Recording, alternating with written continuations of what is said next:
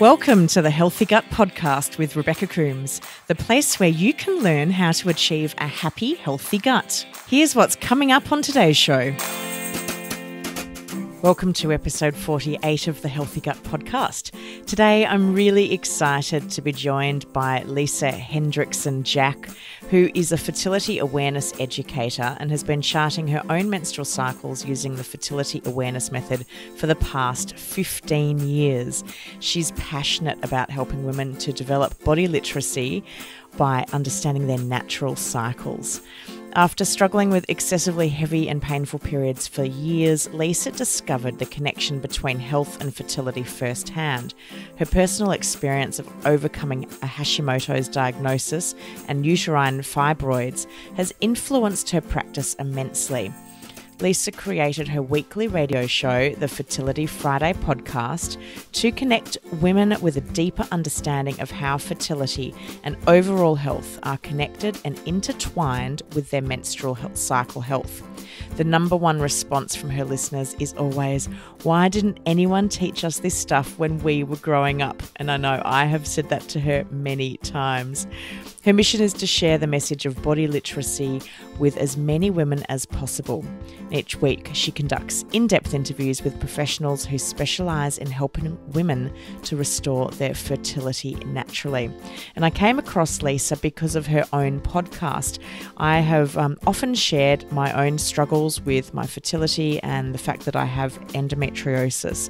And a friend put me onto her podcast and I found it amazing. I ended up going on to do her program. And I really am someone that says all the time, why didn't I know this sooner? Especially for someone who considers themselves quite literate when it comes to the body. Today we talk about the connection between gut health and a woman's menstrual cycle. And obviously, ladies, this is one for you to have a listen to, but guys, don't tune out. It's fascinating. If you've got any women in your life that are still at a fertile age, it's really interesting to know just the impact that our food, our diet, our gut health, our hormones and all the rest can play on our fertility. It's a fascinating show and I'm sure you will enjoy listening to Lisa Hendrickson-Jack and I talk all about gut health and fertility. Welcome to the Healthy Gut Podcast, Lisa Hendrickson-Jack. It's so exciting to have you on the show today because I have listened to you for a long time on your own podcast and it's really great to have you on my podcast. Well, thank you so much for having me, Rebecca. I'm so excited to be here with you. Yeah. So for the listeners that may not have discovered all the brilliance of your podcast or the work that you do around fertility, I'd love for you to start off by just talking about a little bit about what you do and why you got into it. Well, thank you so much. You are so sweet. My podcast is the Fertility Friday podcast, and I started it about 2.5 years ago, almost 3 years here now, which is crazy. But I started it for a number of different reasons. The first reason that I started it was because I have a background in fertility awareness. I am one of those rare people who learned the fertility awareness method when I was about 18 or 19 years old. So I've never actually used hormonal birth control for contraception. And so throughout my life, I was able to not only learn the method, but use it and have access to hormone-free birth control all these years. And, I'm 34 now, so that means I've been using fertility awareness for 15 years plus. And so, that's just kind of my personal background. I was always really skeptical about hormonal birth control. I saw my mom really struggle with fibroids and a number of my aunties also. And so it's definitely in the family. We have a pretty genetic predisposition to this fibroids thing. And I was always concerned that I might have trouble getting pregnant. I also had really, really heavy, painful periods. They were so painful that I have 2 children now, ages 2 and 4. And when I was in labor with my first son, I didn't think I was in labor because I was like, man, my period cramps are worse than this. So my period cramps were really, really bad. And fast forward to when I did have my son, I started to realize in my early 30s that there's this is the age where a lot of women are trying to get pregnant, and everyone's always talking about babies, and my girlfriends are getting pregnant, and I realized that for all the women out there that are trying to conceive unsuccessfully, I felt like I was one of the few people who actually really truly understood the menstrual cycle. And I take it for granted because I've been doing it for so long. Like, I know exactly when I'm fertile, I know exactly when I'm not. And when we were trying to conceive, it was just really quite simple for me just to like switch it up. So instead of avoiding unprotected sex on those days, I was just switching it up. And I realized that I was taking this knowledge for granted, and I actually felt compelled to share it. I had a number of close friends who I saw go through some serious fertility challenges, and I couldn't help but wonder if their experience would have been different if they had had this access to this knowledge and information, from a younger age like I did. And so that is the long and short of why I felt compelled to start my podcast. Wonderful. And I stumbled across your podcast actually. A good friend of mine had been listening to you for a while, and she, I think, had listened to an episode where you were talking about endometriosis, which I was diagnosed with endo when I was in my early 20s. And like you I had horrendous periods. And in fact, I have joked many times that if I was to ever have a baby, which I haven't yet done, not sure if I will, but if I was to ever do that and go through labor, that the labor would probably be much easier than the period pain and the abdominal pain from SIBO that I've experienced in my life. And I know there's other people in the SIBO community that feel the same. They're like, oh, I don't think labor or childbirth could be nearly as bad as what I go through. Yeah. Well, and I would say that you're probably right, because having gone through labor, I mean, there is a point where labor gets worse than the pain, but it's towards the end of it, to be honest with you. Like I believe you, because it is that bad. I think that it's a tragedy that we don't take period pain seriously, because it's that bad, or it can be, I should say. Yeah, it is. It can be horrendous. I used to be bedridden for a day or 2 days. If I didn't get the painkillers in within 15 minutes of my period starting when I was younger, I literally had a 15-minute window, and that included if I was asleep and the period started. I would then be vomiting for an entire day, if not two, and just be gripped with the most intense waves of cramps. And I used to, think, how is this supposed to be normal? This is just hell on earth. But it's funny, all the women in my family have had difficult periods, and so they thought that was normal, because no one really talked about it. And my mum used to say, oh, it's such a shame, darling, that you've kind of got the family curse. And so when I was 11 when I first had my period. And so, I've had it for most of my life. And it was only by chance that it was discovered that I had endometriosis. I was having, I had a precancerous cervix scare, and I had some lasering treatment done on that, and I just didn't stop bleeding from it. For 6 months, I was having some form of bleeding every day.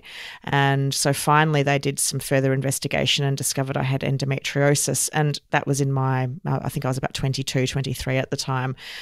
So I'd been dealing with these horrific periods for, 11, 12 years by that point. And it was only then that I finally had an answer as to why things had been so bad. I just thought, oh, well, that's what being a woman is all about. But we don't actually need to feel that sick, do we? Yeah, no. No, I think that just given my personal experience with period pain, now my experience with pain was bad, but it wasn't to the same degree. I wouldn't vomit, but it was the window is real. So I also had a window, and if I didn't take the drugs within the window, you could just write off the rest of the day. I remember I had a boyfriend in university, and like when I had the pain and I'm like on the floor, like crawling around, like, groaning and rolling around and stuff like that. Like he literally just stood there. He had no idea what to do. He was just like, I don't even know like what to do with you. So it's my heart goes out to you, Rebecca, because I can't imagine what it would be like to have it worse than I did. And you had it much worse than I did. Yeah, and my poor sister has it as well. So, you know, we're a family of women with just hell on earth once a month. One of the reasons why I started to get interested in fertility and why I've invited you on the podcast today was as I went through the journey of learning about gut health, discovering I had this thing called SIBO, and really starting to peel back the layers. I had been on some form of hormonal contraception almost my whole life. You know, in my late teens, I was put on something just to try and control the pain and the heaviness of the periods. You know, I used to feel like Niagara Falls occurred within me every month, and which was, you know, it's not a fun way to live life as a young woman. And so my naturopath suggested that perhaps coming off the pill would help just give my body a break. And she used to say to me, it's like putting a sledgehammer to your ovaries. You're whacking your system with such strong synthetic hormones that it would be, you know, if we can get you into a more natural state, let's do it. So I came off the pill and I was terrified of falling pregnant because I had not learnt very much about fertility awareness. But through my treatment with SIBO, my period started to improve, and that made me think, oh, okay, there's, you know, what is at play here with gut health and fertility. My endometriosis had improved, which also can happen with age. And I started to become quite interested in it, and then found your podcast, really loved listening to your episodes, particularly on things around endometriosis and PCOS and acne, and we'll talk more about that on this episode as well. But I realized that I just didn't know very much at all, and that my fertility and my gut health seemed to be quite linked with each other. Are you able to sort of talk about why and how our health and our gut health can be linked with what's going on with our reproductive organs? Well, absolutely. There's so many different ways that we could talk about it. I feel like one of the things that I say all of the time, and it's one of the things that I learned when I first started learning about my menstrual cycle and the fertility awareness method, is that your menstrual cycle, you can think of it as a vital sign. And so, you know, a vital sign is a measure of your health. So the ones we think of that come to mind are like your heart rate, your pulse, your rate of breathing, those types of things. So you can go to the doctor and they can test your vital signs and get a pretty good sense of how you're doing. But your menstrual cycle, many practitioners in the field that I work in would categorize the menstrual cycle as the fifth vital sign, meaning that just like your pulse and your breathing rate and your temperature and all these different types of vital signs, your menstrual cycle reflects back to you your health status.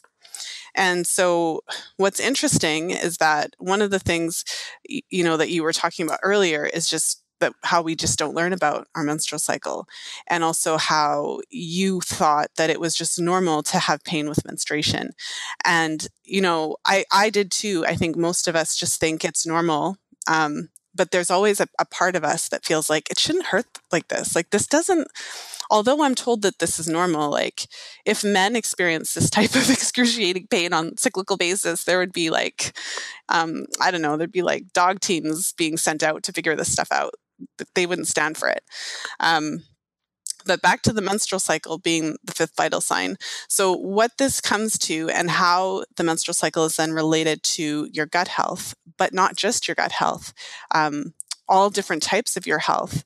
The reason that it's related is because our menstrual cycles are a central part of not only who we are and our emotions, because our hormonal cycle is related to our emotions. And so it's not only related to who we are, but it's also related to and interrelated to every system in the body.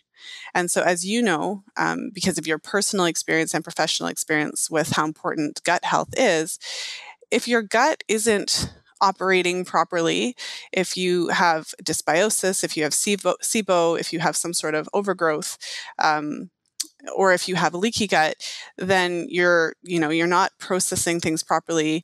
And your hormones, in order for your body to produce hormones, you need to have a functioning gut. So the connection is quite, I think that when you start paying attention and monitoring the menstrual cycle, it's actually quite surprising how intimately the gut is connected. So, for me, I'm a fertility awareness educator, holistic reproductive health practitioner.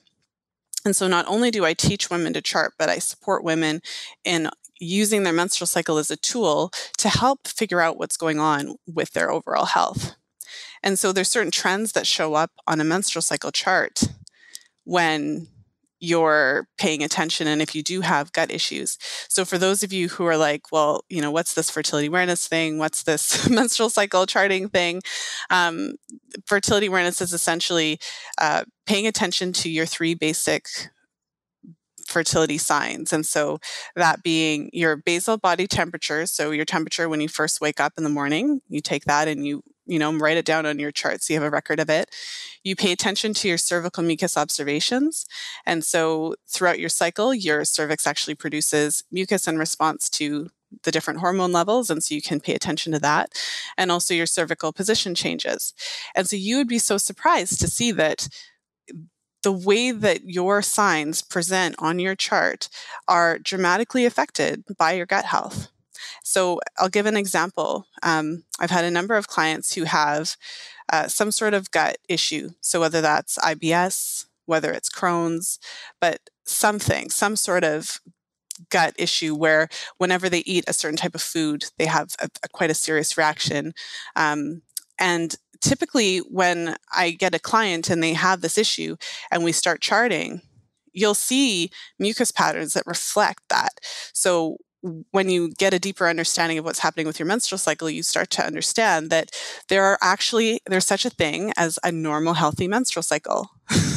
In a normal, healthy menstrual cycle, you have, a period that is not painful, that doesn't go on forever, that isn't flooding. There's a certain amount of bleeding that is considered to be normal. So we pay attention to if you're bleeding more or less. And then you're supposed to have several days before you have your mucus observations, and then a certain number of days of mucus. And then after you ovulate, then your menstrual cycle your period you would expect to come about 12 to 14 days after. So there's the concept of like, this is what a healthy menstrual cycle looks like. But when you have gut issues, for example, all of a sudden those parameters are just thrown off. And you start to see mucus that does not fall within those parameters. You start to see, I've seen clients that have irregular bleeding throughout their cycles. And then once we start to address the gut issues, we see some of these things shift and clear up. So I'll stop because I could obviously talk for quite a while. But I'll stop and let you jump in there, Rebecca. One of the things that I found really fascinating was, so I started listening to your podcast and realized that even though I thought I knew quite a lot about my reproductive cycle and my own fertility, I realized I knew nothing. And I'd heard about cervical mucus observations and I was a bit grossed out by the whole word. I'm like, ugh, mucus. And I'd heard about taking your temperature, but I didn't really know when or how you were supposed to do it. And so you have an amazing fertility awareness coaching program, which I was like, you know what, I'm not going to waste my time and try and figure it out myself. I'm just going straight to the best, and I'm going to let Lisa teach me how to do it. And what I have found absolutely incredible is just how clear our body is at telling us what's going on. And once you get your head around, all of these observations, it's like having a little window into the body's functioning. It's fascinating. And it's very clear. Then the body tells you, I feel, very clearly, hey, I'm cruising along pretty happily, or, well, things have been a bit tough this month.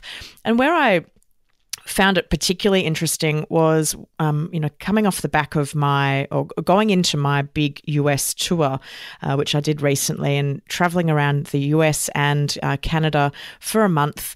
I was obviously on 2 very long haul flights coming from Australia, flying in and out of LAX.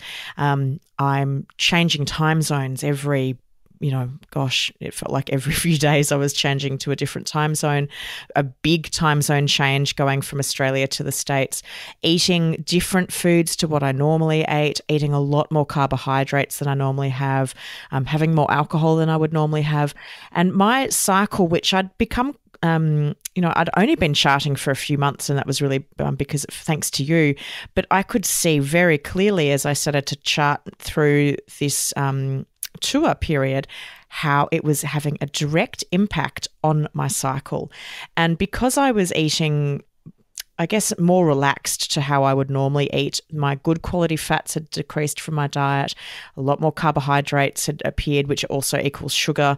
My period was a lot more painful than it was. My symptoms were more pronounced. My observations through the month changed.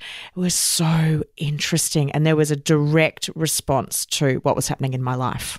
Yes. And what's interesting too, Rebecca, is that you'll remember in the group we talked about that, because I remember telling you, because I think you asked me, you were like, how can I prepare for this trip? How can I, is there anything I should know when I'm going into charting it?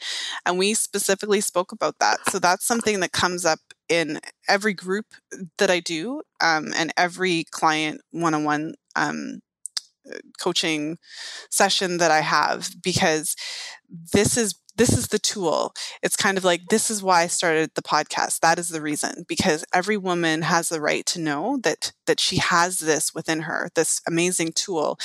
And the way that you described it is exactly what it is, which is that your cycle responds to what's happening. And so it's going on all the time. When you start, unless you're on hormonal birth control, and then it's not going on because hormonal birth control suppresses your cycles. So when you're not on hormonal birth control, your cycle is reflecting to you all the time what's happening in your body. So what happens when I'm working with women, and the first stage is, of course, as you know, learning how to chart and getting the lingo down, figuring out how to categorize mucus, like what color is it? Is it stretchy? How much is it stretched? Like once we get past the basics, then what starts to happen is, like anything you watch and you pay attention to, you're going to focus on. So typically my clients come to me, whether it's just because they want to learn to chart, maybe they want non-hormonal birth control that they can rely on. A lot of women come to me because they're trying to conceive and they want to understand their cycles better and really try to pinpoint if there's something going on. And so you get into a stage where you start to notice. So you come to me, just like the example that I gave you for some of my clients who have gut challenges. It's actually incredible how many women struggle with IBS and different gut health issues and consume gluten all the time. consume the exact thing that causes their gut the most distress. And so that's a good example of something where, we have this chart, we can see what's going on. It's a really good baseline. And then we start to identify, okay, do you know what you're sensitive to? Should we get that checked out? Whatever the case is, we start removing some of those foods that you're sensitive to. And lo and behold, the chart starts to cooperate. Lo and behold, period symptoms start to diminish. Sometimes it happens that quickly. Sometimes it takes a bit longer. Mucus patterns start to stabilize and things like that. And then eventually you get to a point where it's kind of like you can do experiments on yourself. So, I've avoided dairy for a couple months now. If dairy is an issue for you, let me see what happens if I, throw in a little bit. And quite literally, you get this real-time feedback of how these things affect your cycle. So, alcohol, sleep deprivation, travel, all of those things will show up on your chart. And so then you get this amazing printout, this reading of what's happening in your body. And that gives you such a sense of empowerment, because now if I drink this or whatever, it's going to affect my cycle in these ways. And then you get to make an informed choice. Whatever you do, you know how it's going to affect you, and you know that it is making a difference. I found it fascinating charting, and I've got to be honest, I didn't do all of the observations. I found it really hard to take my temperature every day, because most of the time I was waking up and racing off to whatever it was I was doing, and I didn't have the 10 minutes in the morning to just take my temperature, whereas now I'm home and it's a really lovely kind of way to ease into the day, as you just lie there taking your temperature. It's really easy. I use it as my kind of meditation moment. But it was fascinating, because there was a very clear correlation between stress and travel is very stressful, and changing time zones is very stressful. I had terrible jet lag. I did not sleep well for the first 10 days at all. So that's really stressful on the body. And my cycle showed it. It was like, hey, woman, it's tough down here. What are some signs that we can look for to tell if our cycle is working correctly, if you like, in sort of talking marks? Well, I think a good way to answer that question is to talk about what a normal healthy cycle looks like, because one of the most basic pieces of information, right, that all of us should know is what that is, the concept of it. Because what happens so often, as you know, is that you have a cycle that's wonky. Maybe you're not ovulating regularly, and you go to your doctor and you say, I'm not ovulating regularly. What is the problem? And your doctor you typically will say one of two things: either, yeah, that's totally fine, even if it's not fine, or, well, just go on the pill and that'll regulate your cycles, which it doesn't do. So we can talk about that too a little bit more. So basically, the way to gauge a healthy cycle, whether a cycle is healthy or not, has a lot more to do with the different stages of your cycle and not just the date. So it's not only the number of days. So I think the first thing is that your cycle does not have to be 28 days to be healthy, because I feel like that's what we're always told. We're told that a healthy cycle is 28 days, and it gives the impression that anything that is not 28 days is problematic and irregular. So a healthy cycle ranges anywhere from 25 to 35 days in length. And what makes the length part of it, whether that is normal or not, what we're looking at is how much does it vary from cycle to cycle. So if you have a couple of days variance, some days some cycles it's 27 days, some cycles it's 32 days, and you have a range of a couple of days variance there, then that's totally fine. It's when you're more than 8 to 10 days difference. So one cycle it's 27 days, the next cycle it's 45 days, the next cycle it's 60 days. That's when it's a big problem. Like, that's when it's actually a problem in terms of the length. So a little bit of variance is totally normal. So there's a lot of women out there that think, oh, my cycles are irregular because sometimes it's 31 days and sometimes it's 26 days, but that's actually completely within the realm of normal. And in terms of just how you calculate the cycle length, what is that? Is that from day one of your period to the day before your period? Is it, like, just in case there's anyone listening going, how do I calculate my cycle? Yes, thank you for that. So yes, day one of your cycle is the first day of your period, and it's the first day that you actually have your true menstrual bleed. So there's a lot of women that have some spotting. So especially coming off of hormonal contraceptives, when your body's struggling to organize itself again in terms of hormonal balance and production, it's common to have several days of spotting. So spotting is not menstruation. And so when you actually get into your flow, like it's like flowing and you actually have to do something about it, so you got to like reach for something, then that's the first day. And so to kind of take you through the stages of the cycle, so in terms of menstruation, a normal period is considered to be anywhere, on average, about 4 to 6 days, but anywhere from about 3 to 7. So if it's less than 2 days, then that's, lower than what we would consider to be normal. And then if it's more than 7 days, or if it just never stops, like it just keeps trailing on and like all these days of spotting, then that's also outside of the range of normal. And as we mentioned already, pain is not a normal part of menstruation. So although it is very common and many women experience pain with menstruation, it is not normal. It is a sign that there is a problem. So let's just put that out there. So I think, Rebecca, in your case, your pain was not normal. It was a sign that you have endometriosis. And it was only because of endometriosis can only be diagnosed for the most part via surgery. So there's a lot of women out there with undiagnosed endometriosis, but that's only one of the, several reasons why she may experience pain.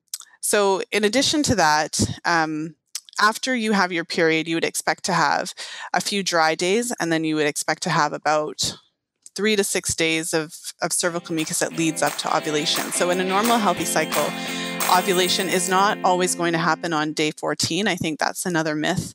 If your cycle length can vary, then so can the day of ovulation. So ovulation, could happen anywhere from day 12 to day 20, but ultimately what we're looking at is the whole picture, all of these factors together. I never focus on the actual day of ovulation. So what we're looking for is several days of mucus leading up to ovulation, but in a healthy cycle, we'd expect that to be about 3 to 6, with at least one day where you have clear, stretchy mucus. If you have like a week of mucus, 2 weeks of mucus, and it just goes on and on and on, if you have some sort of mucus every single day, that can be an indication of an issue, because we would expect to see mucus only on those 3 to 6 days leading up to ovulation. And then after, and then ovulation is important. So if you're not ovulating, that is a sign of a problem. And then after ovulation, the luteal phase is something that we look at as well. The luteal phase is the period of time between ovulation and your next period. And so in a healthy cycle, we would expect that to be at least 10 days, but we want to see that more like 11 to 13 or 14 days. Like we would expect to have a healthy, robust luteal phase. So then if your cycle does not fall within those parameters, if it falls outside of those parameters, and if there's you can see how this would be very useful, because if you have this idea of what a normal cycle is, then it's quite obvious if your cycle doesn't fall within those parameters. And that is where we start the conversation of, okay, what can we do? How can we support your body so that your period and your menstrual cycle improves and the parameters are more into the normal ranges? And once you start learning about this stuff, you realize it's so clear. But I had no idea. I have come up through that era where every day was a fertile day. If you had unprotected sex, you would fall pregnant, that kind of mantra. And I've realized, thanks to you, that actually I've got a really small window where I could fall pregnant. And I've spent years of my life, not that I've been off the pill for long periods, but the times that I have come off the pill, or whatever hormonal contraception I was on, and if I was in a relationship, I'd just be terrified that I would be falling pregnant at any moment in time, because I just thought anything could happen to me. Every day is a fertile day, and it's not. And it's really nice to have that kind of freedom and to be able to relax a little bit and not be like, oh my gosh, am I a walking pregnancy time bomb?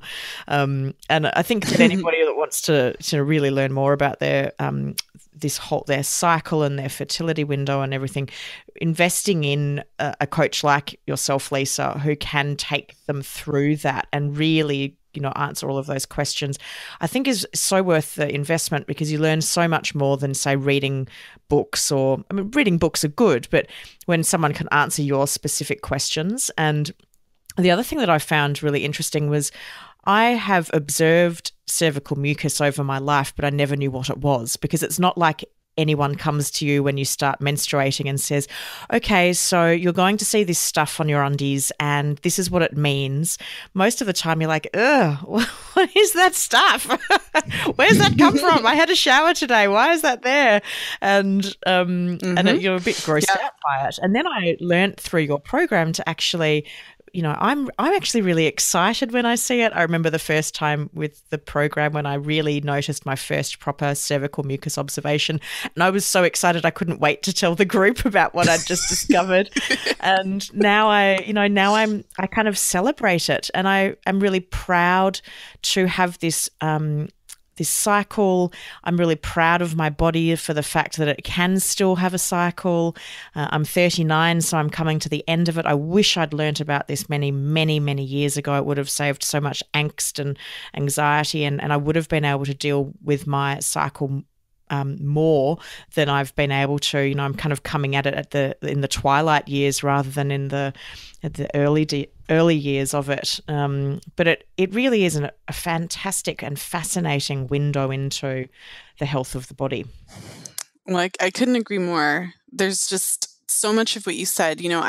For those of you who are listening who have heard of fertility awareness and maybe have even read Taking Charge of Your Fertility by Toni Weschler, I interviewed Toni Weschler. That was a really exciting moment for me. It was like, sweet, I get to interview Toni Weschler. But so I had her on the show, and I'm pretty sure it was Toni, because sometimes I get confused. But she shared her experience of going to the doctor like every month, thinking she had a yeast infection.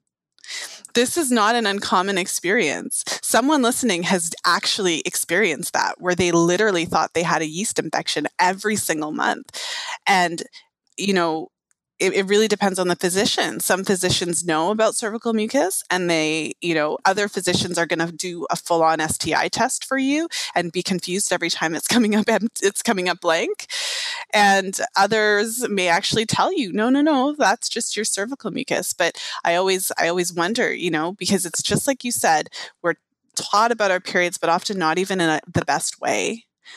Yeah. I also was taught that you could get pregnant on every single day of your cycle. And so part of the reason that I do these programs is because you can read stuff in a book, but ultimately there's a lot of deprogramming that has to happen before you can actually, first of all, believe that it's possible to have unprotected sex where your partner ejaculates inside of your body and you can't get pregnant.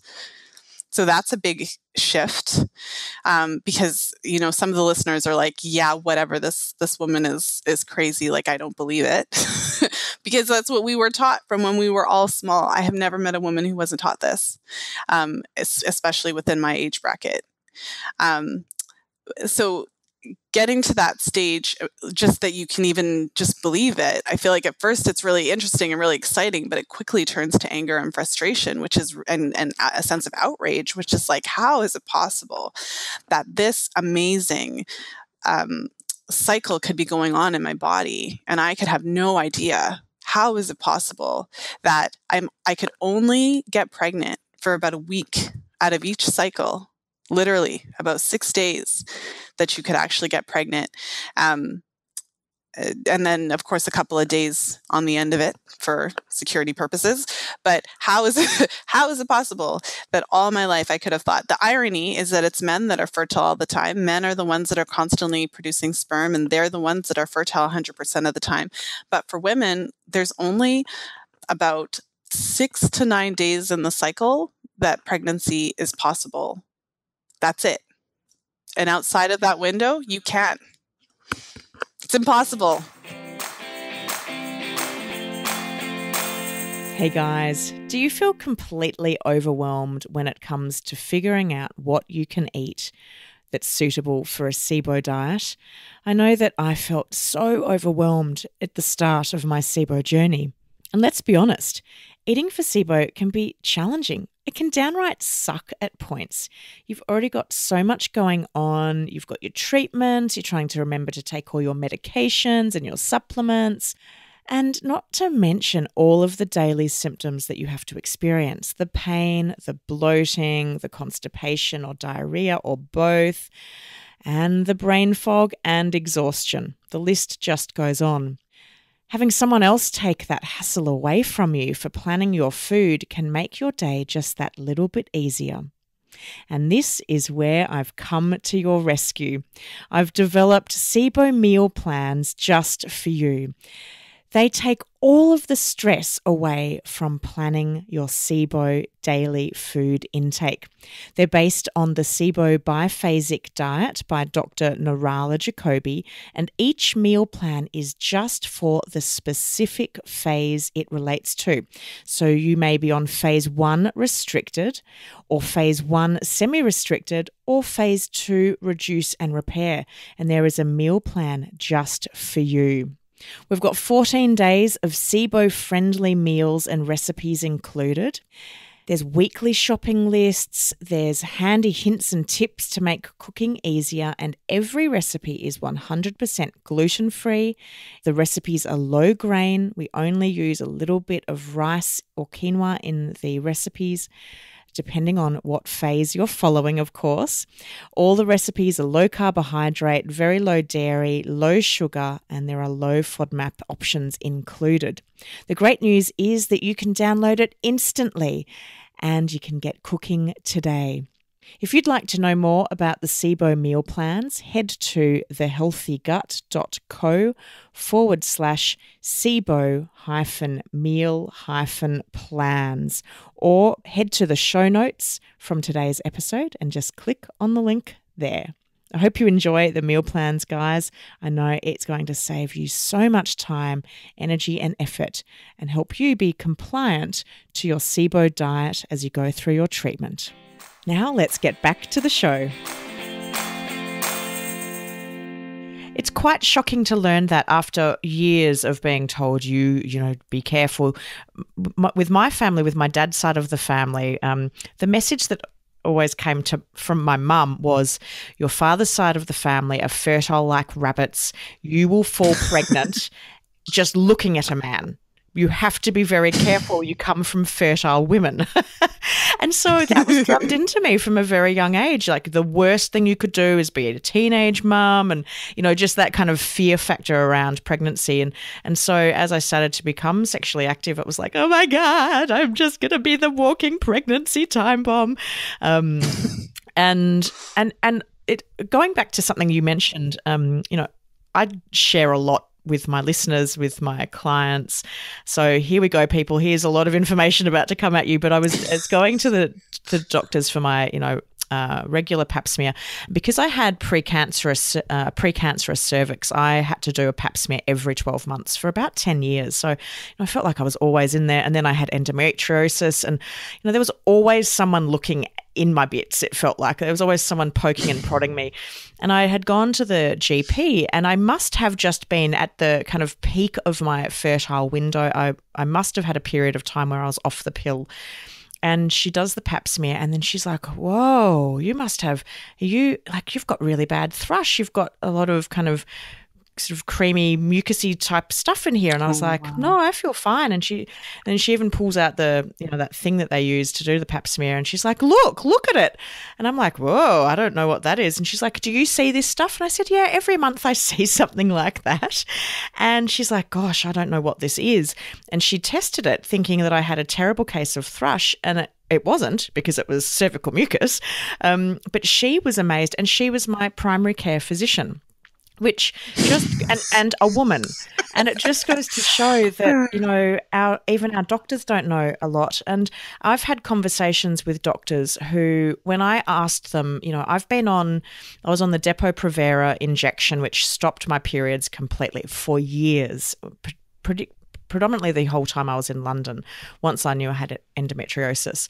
And I said to the specialist, is there any risk? Like, what am I doing to my body by completely stopping my cycle? And she said, well, you don't want to fall pregnant, do you? And I said, well, not at the moment. And she said, well, then you don't need to have a period. Why do you need to worry about having a cycle when you're not trying to fall pregnant? And I thought, oh, okay, well, I won't worry about my cycle. And I've had a client of mine who had a very similar conversation with a doctor. Her period stopped. And I would like to talk about that with you, what happens when periods stop and you're not on any contraception, any hormonal contraception.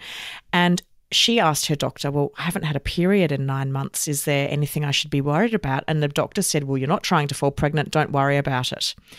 Whereas now I can see that having a healthy cycle is actually, like you say, is one of the key vital signs of health in a female body. Mm-hmm. Well, there's so much to unpack there. I just wanted to touch real quick on the story about the doctor. So first of all, it's not a surprise to me that your doctor doesn't know about cervical mucus, because unless a woman has learned about fertility awareness, no one knows about cervical mucus, because no one tells us about it. And also, I just wanted to point out as well that most women at some point take the pill. Not every woman is on hormonal contraceptives of some kind, but most women at some point of their lives have taken hormonal contraceptives. Even myself, I have. For painful periods when I was younger. And so a lot of doctors who regularly do PAPs are doing PAPs on women who don't have mucus, because when you're on hormonal contraceptives, they dry up your mucus. So it's very possible that she just has never really seen it because the women who are getting their PAPs are not having it.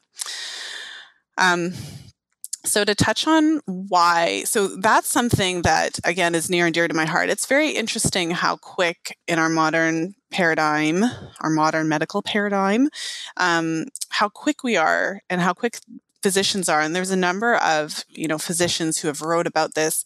For anyone who's listening, just Google menstrual suppression and you'll get an eyeful. And so there's a number of practitioners who just believe that there's no reason for us to menstruate. There's no reason for us to ovulate if we're not having children. And the sad thing is that from a completely different perspective, so I'll take this from a different angle, there's a movement towards health that's going on right now. I think everyone is kind of aware of that. Anyone listening to this podcast knows that there's a movement towards health. So we have a generation of women who are, running out to their local farmers markets. We are, buying organic produce. We're looking for hormone-free, meat and dairy products. We're really focusing on our diet. We're taking supplements. We are detoxifying our homes. We're, choosing natural beauty products. We're, getting rid of the xenoestrogens. We're drinking out of, BPA-free glass cups and things like that. Talking about endocrine disruptors and really concerned about our endocrine system. We're concerned about our thyroid health. We're concerned about our hormone balance. And we're taking the pill. And so there's a huge disconnect there because we are not really recognizing that your ovaries, so the natural and normal function of your ovaries is connected to our entire endocrine system because we as women came fully assembled. So I think because the medical scientific model is based on the male body, even to this day, a lot of drugs are tested, primarily on men. And so we think of men as the standard, and men don't have ovaries, they don't have this menstrual cycle. So we just assume that it's just this optional side feature that isn't part of our actual body functioning, except that it's central to it. So when we talk about, thyroid function, when we talk about hormone function, estrogen, progesterone, testosterone, cortisol, melatonin, all of these things are connected. And so what hormonal contraceptives do specifically is they stop your ovaries from producing your hormones. And you could go so far as to say that it's like a form of female castration. So most women I know who have been on hormonal contraceptives believe that the pill gives it mimics pregnancy. That's what we're told. We're told that it mimics pregnancy and therefore our body thinks we're pregnant and that's why we don't conceive. But that's not what it does. So pregnancy is a natural hormonal state, like a natural normal hormonal state. So when you get pregnant, your progesterone and your estrogen, your natural progesterone and estrogens, they rise and they continue to rise and they stay quite high throughout your entire pregnancy. When you're on hormonal contraceptives, you're still producing a small amount of your natural estrogen and progesterone. It's just that if you were to compare the hormone profile, it doesn't look like a woman who's pregnant. It actually looks like a woman who's in menopause. And if you think about some of the symptoms that women commonly experience on hormonal contraceptives, like vaginal dryness and low libido and things like that, the hormonal contraceptives interfere with a number of hormonal processes in the body. But I think that is a helpful starting point. So when you shut off a woman's ovaries, it puts her into a chemical menopause. And when you're not ovulating, you're not producing your body's natural progesterone. So of course there's synthetic progestins in hormonal contraceptives, but it's not the same as what your body produces. When you're not producing progesterone, that has an impact on your breast health. It has an impact on your heart health. It has an impact on your bone density.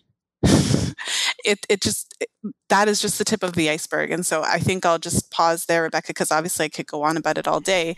But I feel like it's really important for us to start to really recognize that this natural process of ovulation, which is really what we always think about our period because it's red and it's obvious and it's like it gets the best PR, but really you don't have a true period unless you ovulate. So what we're really doing is we're, canceling out ovulation, and ovulation is a part of our natural healthy endocrine function.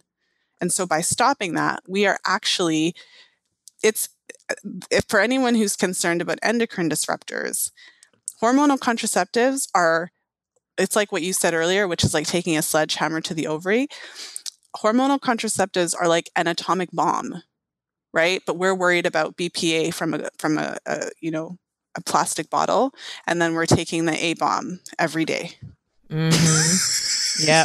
And I remember listening to you talk about how it was more like going into menopause than it was being in a pregnant state. And I was shocked because I thought that a woman, none of us want to be in menopause just yet, even though we talk about, oh God, stupid periods. I wish they'd hurry up and finish. Let me tell you, at 39, now that I am looking down the barrel of this next phase and going in, I don't know when I'll go into premenopause, but I'm starting to like not want it, because even though I've had horrific periods, I'm really proud now of my cycle, and I'm proud of being a woman and finally learning so much more about my body, and I don't actually want the cycle to end. So I wish I'd known more about, just the impact that the pill was having on me. Now, would I have made a different decision? I don't know. I may well have still made that same decision. And I guess what I want to get across is that we're not saying that no one should ever take a hormone contraception.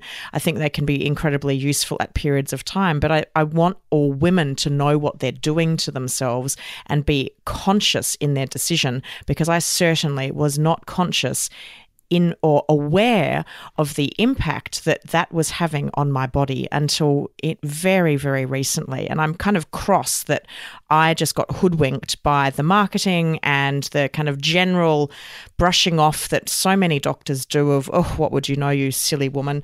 I have the medical degree and you are nothing kind of approach that so many doctors take with us mere mortals.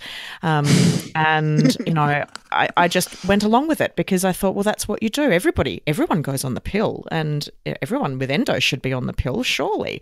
Let's talk about, so we've talked about what a kind of healthy cycle looks like. What happens when your period stops and there's no real reason for it? You're in and you're not going into menopause. You're still young. You shouldn't be in menopause. Perhaps you're in your 20s or your 30s, and you've realised, oh, I actually haven't had a period for months. What's happening when that occurs? Because that is quite common with people with SIBO. Mm-hmm. Well, there's a couple of different, physiological reasons why that can occur.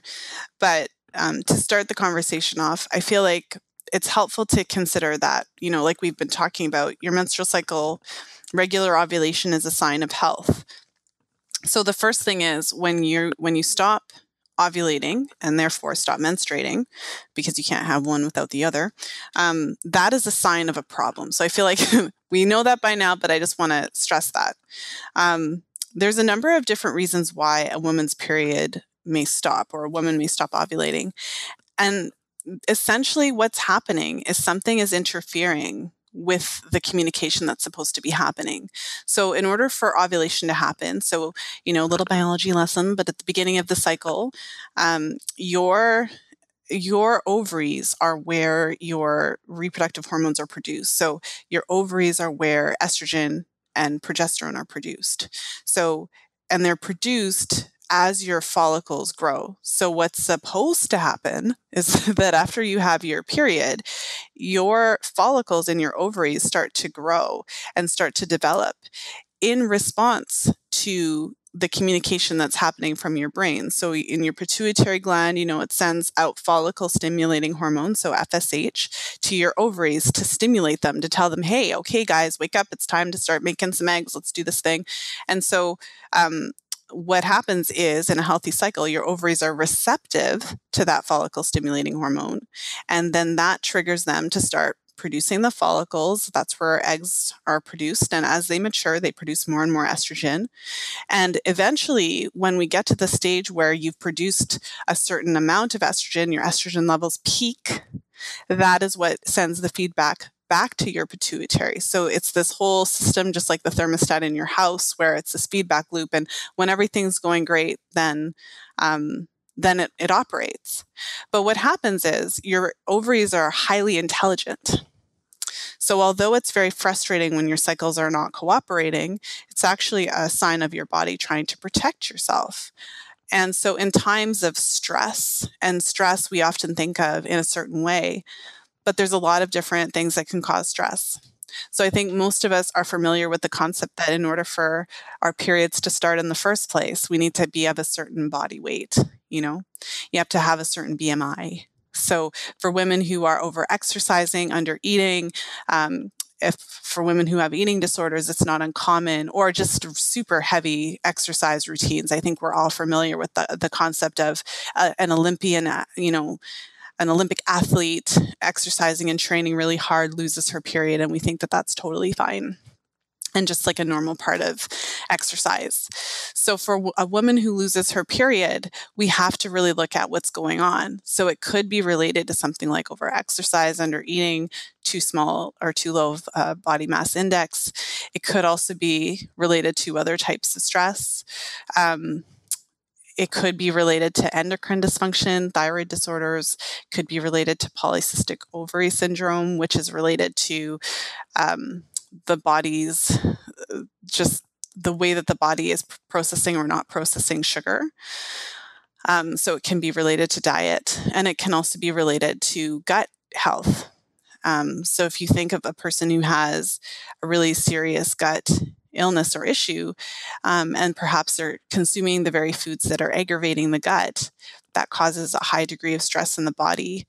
And so all of these situations can cause interference in that normal process, that normal communication process that's supposed to be happening.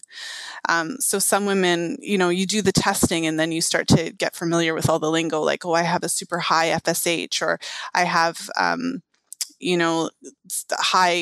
insulin levels, or I have high glucose, or whatever it is. But essentially, in layman's terms, it is different areas of different things causing stress in the body that are disrupting the endocrine system and preventing the communication that's supposed to be happening between your brain and your ovaries. Your ovaries are highly intelligent. They're looking around going, this is not a good time to procreate. Like, I don't even have enough energy to have the appropriate amount of fat on my bones today. Like, I don't even have the appropriate amount of food to do the basic tasks that I need to do. The gut is totally inflamed, and there's there's bleeding in the gut, and we're under attack. We're under attack from the dairy and the gluten, whatever it is. Your body has established that this is not a good time to reproduce, and so that should give you kind of a general idea of what's happening, and also an appreciation for our bodies and how intelligent they are, or how intelligent it is to recognize stress and prevent the most stressful possible thing, which is creating a human being in your body. Yeah, it's pretty incredible, really, isn't it? And I think that hopefully, for those that are listening that are thinking, oh, that's me, I haven't had a period in some time, I hope that might give some explanation as to why your body may have, shut down shop, so to speak, around, it's like, okay, now is not the time for us to be making babies. We're just going to focus on all the other stuff that we've got going on right now. Conditions I hear commonly that women experience who have SIBO are endometriosis. Endo and SIBO seem to just go hand in hand with each other. I don't know the stats. I don't know that there has been a study on it, but anecdotally, I can talk about the people I speak with, and endo seems to be a very common factor for women. Also, polycystic ovary syndrome, or PCOS, acne can be problematic. People having issues with their thyroid.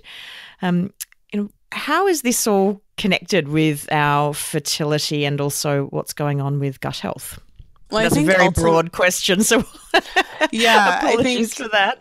No, that's okay. And it's kind of similar in the sense with the last question, which is that you could tell that I was talking about all these different reasons, because there's not one, like, you can't say, oh, I lost my period and be like, oh, I know exactly why, without looking at your anything and talking to you, because there's so many different factors that can lead to that type of result. So you have to always take a look and find out.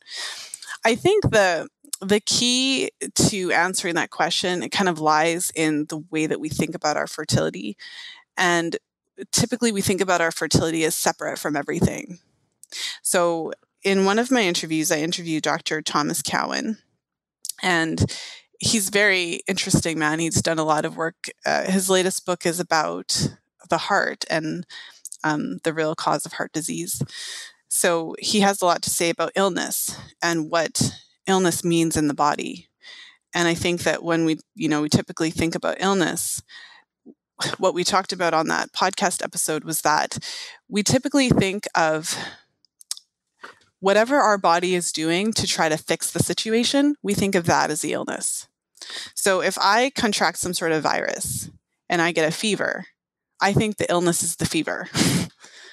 But the fever is the body heating up my situation to kill the virus.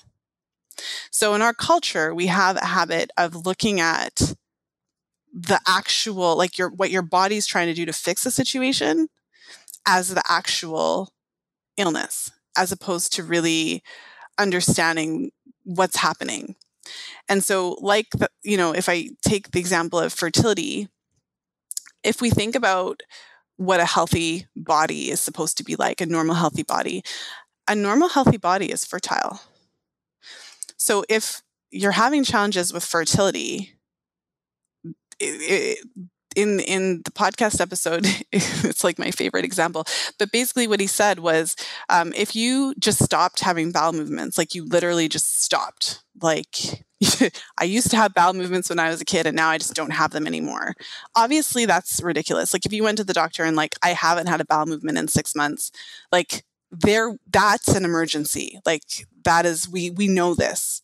But for some reason with fertility, we have a completely different idea. Like we think that, we kind of think it's normal to have fertility problems because it's so common now. We don't realize how intimately our fertility is connected to our health. So I feel like that is kind of the intro to the question of like, how are these things connected?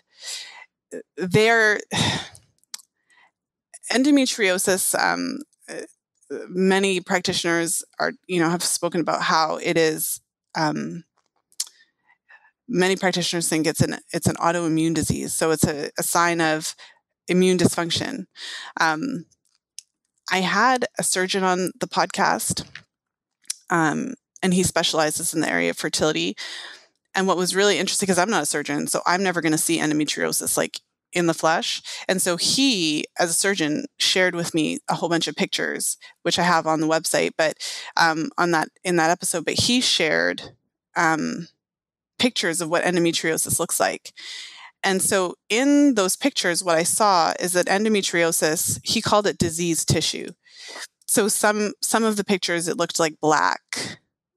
So the tissue, like, you know how if you were to imagine like looking inside your endometrial cavity, you would imagine that it would be like pink and red. But the endometriosis tissue is black. And some of it was blistered. So like diseased tissue. So how do I explain it? And then when you actually, like, there's so much talk about endometriosis and how to actually heal it naturally. Endometriosis is related to immune dysfunction. And so one of the things you'd want to do is look at, food sensitivities. You'd want to look at what you're actually putting into your body that's causing this reaction. And so as someone who has overcome a lot of that pain and a lot of those problems from endometriosis, you know how big of an impact diet, lifestyle changes, and those types of things make on the symptoms of endometriosis. So I guess where I'm going with that is just that it's related because endometriosis is a symptom that your immune system is not functioning properly. It's a symptom that you have inflammation in the body. It's a symptom that it's like an industrial world disease. Like if we were eating normal, fresh, healthy food, if we weren't eating processed food, if we weren't consuming foods that we were allergic to and sensitive to, and our body wasn't responding with inflammation and all these different types of things, and also, of course, genetic susceptibility to these different types of things based on what our ancestors used to eat and all those types of things. It's a reflection of of that. And so what that means is that when you make shifts and improve those, your fertility naturally improves as well. It's so inextricably linked and it's so connected. And I spoke a little bit about how gut issues show up on the charts as well. Like it's it's hard to explain it because I've seen it so much. But all I can tell you is that if the gut is messed up, the chart is messed up. Like it's like a mirror. As soon as you start to sort out and, address those types of things, you see the shift in the chart. So I would say that it's linked because it's like one and the same. Like your chart literally does reflect your health. And yeah, I don't even know what else to say. It's so apparent. It's just this amazing tool that we have at our disposal, but most of us have never heard of and we don't know about. And my own sort of journey as a young woman to today was at 11 when I started menstruating. I developed terrible acne all over my face, neck, chest, arms, and back. It was everywhere. It was horrific. I hated it. I was so depressed from it. And then I had terrible periods. So, my whole system was out of whack. I've had food intolerances and sensitivities since birth. I was eating the classic Western diet with lots of gluten and grains and lots of carbs, really low fat, medium protein. When I returned to live in Australia after my time in the UK, and I knew I had endometriosis. I'd just been in for yet another laser surgery to remove adhesions. That's really when I started to become quite interested in diet, and I stripped out the gluten and dairy predominantly. I then I started doing the blood type diet, and then I moved more paleo, and before discovering that I had SIBO. So that whole journey of about 6 years saw me eat better quality food over that period of time and reduce out the processed food, really reduce the amount of alcohol that I was drinking, reduce out sugar and all the rest, to where my diet is today, which is predominantly just a whole foods, natural diet. I kind of now live more in that low carb, high fat zone. And now that my body gets really good quality fuel from my nutrition, all of my symptoms are vastly improved. My inflammation is quite dramatically reduced. I went and did food sensitivity testing, so I stripped out the foods for quite a long period of time and then slowly reintroduced some, and others I was like, I don't need to eat them ever again. I've really found that my symptoms have improved enormously to the point where, I've gone from being bedridden and vomiting from my period starting to there are days or months now where I'm surprised. I'm like, oh, here it is. Now that I chart, I know pretty clearly when it's coming. And that's great. I don't get those surprises anymore. But even still, I can, have a period commence. I do not need to touch painkillers. And that is an enormous difference in how I can live my life and the quality of my life from what I was doing before. But it hasn't been one thing that I've done. It's been an entire lifestyle change, which has obviously been very supportive to my overall health. Mm-hmm. Well, and that speaks to the power of diet and lifestyle changes. I feel like we're often taught that with something like endometriosis, the only way to treat it is surgery. And obviously, sometimes surgery is absolutely required. Just like with endometriosis, I would not wish that type of pain on anybody. And so sometimes as a temporary measure, hormonal birth control is something that, it makes perfect sense because of that type of pain. And I've had practitioners on my show talk about how sometimes supporting women who have endometriosis, they'll have a protocol that they start 3 months before they come off of hormonal contraceptives such that they can minimize the pain and the inflammation when they're coming off of it. So they're setting themselves up to actually be able to be able to handle it. But just to speak to what you said in terms of the power of diet and lifestyle changes to improve those symptoms, I feel like, it's similar to the point I was getting at, which is that these signs and symptoms, this is your body's way of trying to tell you that something's wrong. So the first thing is for us to understand, like, it's not normal to have pain and anguish. And so if we're having that type of pain, our body is trying to tell us something. It's trying to tell us that something's wrong. We're doing something wrong to be causing that degree of pain and inflammation. And so and I can relate similarly to your experience personally, because I no longer need pain medication when I have my period. And for years there was no period without me. It was me and Advil. We were friends, and I didn't go anywhere without Advil. Actually, the other day I found Advil in my car, in the glove box. I forgot it was there. I literally had to have Advil everywhere just in case I ever had my period, because I wouldn't be able to function. And so I can relate similarly, because for me over the years, I also cleaned up my diet quite a bit. I feel like there was a couple things that made a huge difference. So one was that I stopped consuming regular meat that has all of the hormones and all of that kind of stuff, and the antibiotics and all that. So, although I don't buy every vegetable known to human beings organic, all of the meat that we eat in this house is hormone free, and most of it is local. In addition to that, I don't eat commercial dairy products for the most part, because again, they're stacked with the hormones and the antibiotics, same idea, and highly inflammatory. So I actually do consume dairy products, but they're like directly from a farm. They're unpasteurized, and like I could go into that, but I will spare you. So there's a number of changes that I made. In addition, I also really cleaned up my house, got rid of the xenoestrogen exposure. So everything with a scent, I got rid of all my like mango scented lotions and all of those types of chemicals, all of the, and I feel that made a really big difference in my cycles, getting rid of the laundry detergents and the soaps. And I know it's a really big ordeal to even think about going through your house and getting rid of all that stuff, switching out your beauty products and all of those types of things. But all of those things set you up for hormonal disruption. All of those chemicals, they're not estrogen like your body produces, but they mimic estrogen. So the chemical structure is close enough to estrogen that it acts like an estrogen in your body. And so it really disrupts your hormonal profile and sets you up for, pain and inflammation, things like that. So I can really relate to what you're saying. And coming from a perspective of, this is your body's way of telling you that something's wrong, really looking at your diet, really paying attention to any food sensitivities.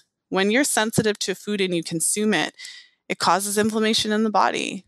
And that inflammation can show up in a number of different ways. For some women, it can delay their ovulation and it can really interfere with their menstrual cycle in that respect. For others, it can really interfere with their cervical mucus production, all that kind of stuff. And then for others, it can cause a great deal of pain, inflammation, and worsen and stimulate some of those endometriosis symptoms. So there's so many layers to it, Rebecca. Like we could just talk about. There are, and it's like it's like thinking about deep space when you start going down these rabbit holes. And anyone that wants to learn more about the kind of chemical load in the body, I've got a great interview with Cara Little. So check that interview out because we kind of dive deeply into that. But one question I've got for you, and before we finish up, is pain is really common for us people with SIBO, but pain is also common for people with endometriosis and PCOS and other reproductive issues. Is there any way that you can tell that your pain is digestive related versus reproductive related? I think that there's a couple of ways that you can tell that it may be reproductive related. So with endometriosis in particular, one of the ways to actually, it's kind of like one of those diagnostic, like could it be endometriosis or could it not? Women with endometriosis, depending on where it is. So the one caveat is that there are women with endometriosis that have no pain because it really depends on where it is. So there's women that have literally no pain and they're riddled with endometriosis. So I'm just going to put that out there. Cases of unexplained fertility when, everything looks totally fine and they're not conceiving, no pain, but, laparoscopic surgery is done, and wow, we've got all this endometriosis. But women who have endometriosis and do experience pain, a few of the telltale kind of things to look for is that the pain is not only around your period. So many women will experience pain with intercourse or pain at different times of the cycle. So not just around their period, but they'll have pelvic pain at different times, pain with intercourse. And I would say, how do you tell it's not digestive pain? You would probably know more about how digestive pain in particular presents. But I feel as though it's kind of looking at that pain throughout the cycle, pain that is not always in your around your period, and also pain with intercourse. Those are some key telltale signs in the pelvic related pain that it could be endometriosis and it could be reproductive in nature.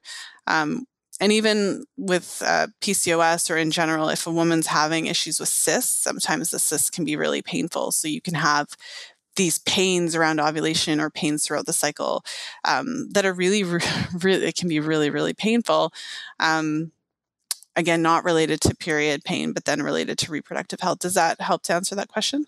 Yeah, and I think the key thing is pain isn't normal. Our body is giving us pain signals because there's a reason for it, and to keep exploring what's going on. That if you feel that you're not getting the answer that you want out of your doctor or whomever you're seeing, keep going, keep looking. There's the body is giving that signal to you clearly because it's asking you to investigate and to hopefully help it and fix what's causing the pain. And I ignored the pain for years, and who knows what I would have been able to do differently with my endo if I'd known about it sooner. But, I had that pain for a reason. So, yeah, investigate. Lisa, you've got a fantastic podcast. So for anyone who's listening who would like to learn more about fertility, and I'm always diving in, you've got a lot of sort of a back catalogue because you've been podcasting for a while now. But how can people find your podcast? Well, on any of your podcast players, if you're on iTunes or anything like that, you can just search Fertility Friday. You can also go to my website, fertilityfriday.com, and you can listen right on the website or, depending on what app you use to listen to podcasts. I just released episode 150, so I don't know when this is going to be released, but at the time, we're at 150. So I do have a huge back catalog, and we really cover a lot of these issues in detail. Endometriosis, PCOS. I have a number of PCOS episodes, pain with menstruation, the fertility awareness method in particular. Have a lot of episodes about that. Diet, it just goes on and on and on. But ultimately, the purpose of the show is to really help you gain a deeper insight into your cycles, and also to really deepen into that knowledge and awareness that your cycles are a reflection of your health. And so you can actually be an active participant in your health. Yeah. And if anyone wants to go and start diving deeply into those podcasts, something that I do is that I just go and look what resonates with me that day, because there are a lot of podcasts that I still haven't listened to. And that can sometimes be a good way that, sometimes subconsciously, I think our brain will be like, okay, I need you to listen to that topic today because that's where I need to steer you. You also have an awesome fertility coaching program, which I've just recently completed, and I loved it and learnt so much. So how can people kind of find out more about that program and also just sort of what you do and the coaching services you provide? Well, what I do, I have a couple of programs. So the program that Rebecca was part of, which was super fun. You can imagine how much fun we had together. But the program that we did, it's my group program. So I have my Fertility Awareness Mastery. It's a 10-week group program. And essentially what we do is we meet every week for 10 weeks. And in that time, we go through and really nail down the charting aspects of it so that you can be really confident in identifying your fertile window, so you know which days you're fertile, which days you're not. And I have groups geared towards conception and groups geared towards avoiding pregnancy. A huge part of those groups are to really delve into the connection between your health and your fertility, and to really start to understand what to do when your cycles don't meet those normal parameters. I also have my one-on-one coaching program, which is a 6-month-long program. It's my fertility management masterclass. And in that program, what we do is we really go into your cycle and your health over a 6-month period, guided by charting. So we meet monthly, right, cyclically, because whenever you make changes to your health, to your diet, we can actually see the feedback in your chart. So this allows us some time to go really deeply into it. So thank you, Rebecca, for giving me the opportunity to share that with your audience. And if you want more information, you can head over to fertilityfriday.com/work with me. Yeah, wonderful. And those links are in the show notes for anybody who's interested. Lisa, it's been great having you on the Healthy Gut podcast today. Thanks so much for sharing all of your wisdom around all things fertility. I know I have personally learnt so much from you and will continue to learn from you. And, you know, wish you'd been doing it years ago and I'd known all about it. But thanks so much for coming on the show. I hope you enjoyed today's episode. I know I just love listening to Lisa talk. If you'd like to get the show notes from today's episode or connect with Lisa or click on any of the links that she mentioned quite a lot of resources, head to thehealthygut.co/fertility. And definitely go check out Lisa's podcast. I listen to it every week. I love it. There's so much valuable content there. So head over to that, and I've got that link in the show notes. And I love hearing your feedback. What did you think of today's episode? Make sure you pop a comment or a rating in iTunes or any of the apps you use to listen to this podcast. You can even head to my website and leave a comment at the bottom of the page. I just love hearing what you think about the show, if you found it helpful, or even if you've got suggestions on future topics or guests. Make sure you share that with me and let others know that this is the right podcast for them to be listening to when it comes to gut health, SIBO, and all things that are connected with that. And come say hi to us on Facebook, Instagram, Twitter, YouTube, Pinterest, and Google+. We're there. Just look for us under The Healthy Gut. Coming up on next week's show, I'm joined by Heidi Turner, and we talk about autoimmunity and SIBO. And this is something that often goes hand in hand. And we talk about why that happens and how that happens, and also what you can do about it. So join us next week on episode 49 of the Healthy Gut podcast with Heidi Turner. You've been listening to the Healthy Gut podcast with your host, Rebecca Coombs. To learn more about the Healthy Gut or our podcast, head to thehealthygut.co/podcast. And as we are fully funding this podcast, if you would like to help support the continuation of this podcast so that we can continue to bring you future episodes, all you need to do is make a contribution at thehealthygut.co/podcast. We would like to thank Belinda Coombs for the production, editing, and original music score of this podcast. To hear more of Belinda's music, head to soundcloud.com/Belinda Coombs. The Healthy Gut podcast is a production of The Healthy Gut. Thanks for listening.